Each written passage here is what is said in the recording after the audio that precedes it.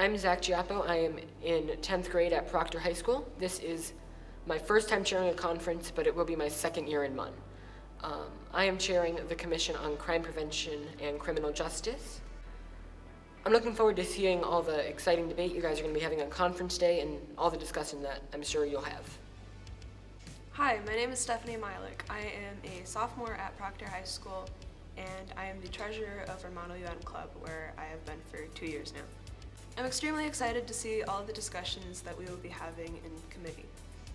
We wanted to pick topics that we felt were important on a global scale as well as relevant to us individually. We decided to cover the role of prisons in society and the proper treatment of prisoners as our first topic. Our second topic is police brutality against political minority groups. We look forward to seeing all of you on conference day, and make sure to remember that our committee is run resolution style. Resolution format can be found in the delegate handbook. We are eager to see you on conference day. United we can.